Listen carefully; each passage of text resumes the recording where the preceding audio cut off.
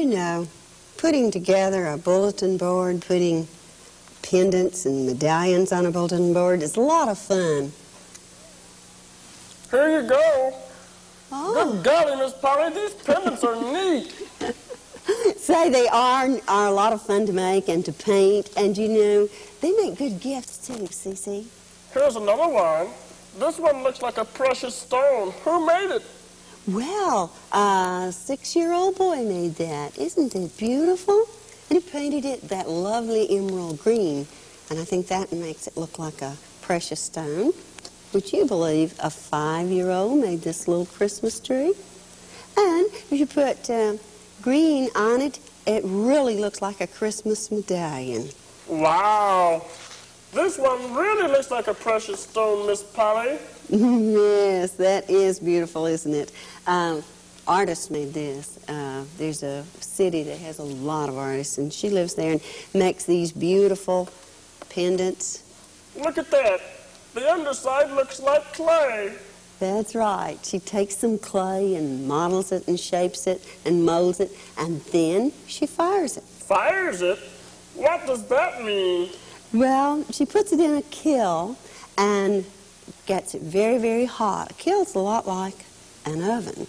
And after it gets very hot and then cools down, she takes it out, and the next thing she does is to take broken glass and put it back in the kiln and melt the glass, and it makes that stone. Broken glass? I can sure help Alison with that. I'm always dropping my glass, and how it does shatter. Yes, I think Elsa would be happy to have you around. She tells me that she doesn't even get upset if someone breaks her very special, beautiful blue tumbler, because she said, or any other color. You know, she says it makes more beautiful stone if it's real good glass. Wish I knew more about this.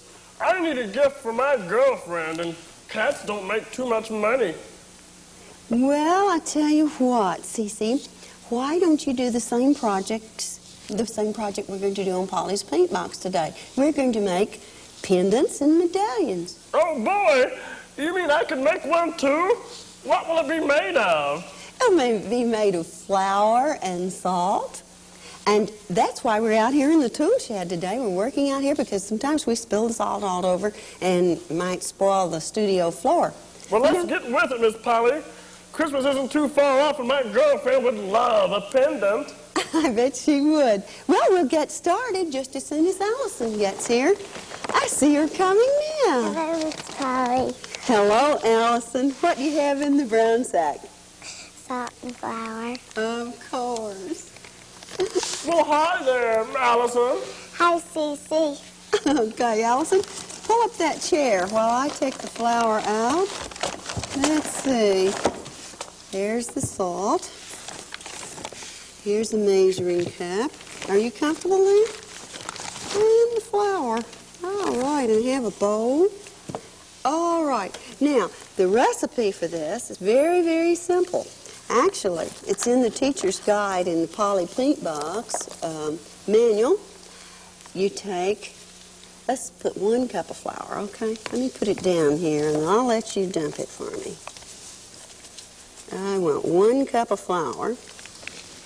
There's already some in there. You can see that. Okay, all right. Now, That's a lot of flour.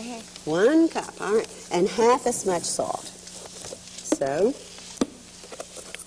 just hold it right here. Let me get the salt open. If it's half as much salt, how much will it be? A half a cup. Very good. And you have to be patient till it comes out. We'll measure a half a cup.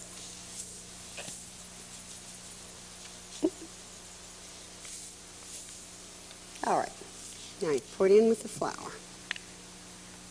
Good. Now, a half a cup of water.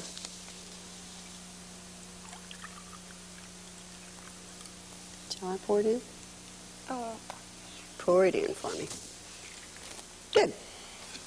Then, this little tool is very, very handy. It's made of plastic that looks kind of like an artist's palette. And I can stir in a round bowl with it. kind of mix that up until it begins to make a modeling dough. Sometimes we call it Play-Doh, don't we? Because we play with it. Yeah. What else does it look like? I don't know. Biscuits? A little bit like biscuits. Yeah, a little bit like biscuits. And it works kind of, if you've ever made cookies, works kind of the same way. All right, after I stir with that for a while, I'll just reach in with my hand. Let's do this. Smooth this out of the way. Let me give you some. Are you ready? Yeah. Okay, put it right there. Now, let's move some of the things away. Now, let's mix it with our hands, and if it sticks just a little bit, you can use flour. Okay, you just use a little bit of flour, but I believe we got this just right. So I'm going to put it down, I'm going to flatten it, and try to think of a nice shape. I don't know what to. Remember, all we used was flour and salt and water. And sometimes I add some white glue to it to make it very, very stiff. Here's your toothpick if you want to use that for a tool. And here's a little thing that might make a nice little design. Or you might even use the handle of a brush. We're going to make a hole first.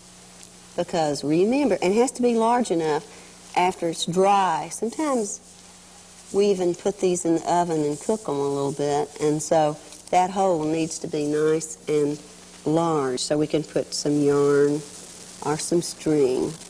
Now this little tool is a good idea. You can just go all the way around with it and make a design. You're going to start all over with yours? Okay. That's another thing that's a lot of fun. You can do it more than once. And let's see. I could even put something in the middle. I might even put an A on there. Now let me show you another thing that would be kind of fun. This is a shell that I found. And I might even take a little bit of clay. Here's you another little bit if you want to make something else. And I might use that kind of like you would use a sand casting. That might be kind of fun. Let's see if it's got a little bit of flour in it. All right. Now watch. I can take that little shell that I found and shove this down in here. Now this doesn't always work. It may stick a little bit. So let's see if it works. After you get it in there, very gently lift it out. And we'll see if it made a design. See? Does that look a little bit like a shell? Mm-hmm. Here's another one that makes a beautiful design. Let's take a piece like this. And I'll sort of shape it into a shell like this. All right. Now, of course, I need to have a hole in it. That's very important. So I'm using a toothpick. You might use a paintbrush handle. And I was looking around for different tools, and look, if I take this, that really looks like a shell, doesn't it? Okay, Alison, let's look at yours. Oh, isn't that nice? Let me help you lift it up. Let me move it over here. Isn't that pretty? Yeah, so we can see it. Now, the next thing you do after you've made all these, we put them in a safe place and get them very, very dry. Let them dry naturally, or we can fire them. So I have some that are already dry. And when I say fire them, all I mean is that you can take it and you can put it in an oven. But you don't have to do that. Let me take some of these out, Alison, so that our school artists can see how they look when they're dry. And you know what, Alison? What? I'm going to let you help me paint some of these. All right, let me get the paint. And here's a heart. Here we go, the paint. I'll do my heart. Oh, what a nice heart. I'm going to put the water right up here. And here is your brush. Now, you can't paint that one. Pick one out in here. Let me give you this one to paint. I'm going to pick that one up. Okay. And let me show the school artist. All right? All right. Thank you. I have it right here to get dry. Now, let's give Alison this one, and I have one here. All right. Now, use any kind of paint you like, tempera, watercolor,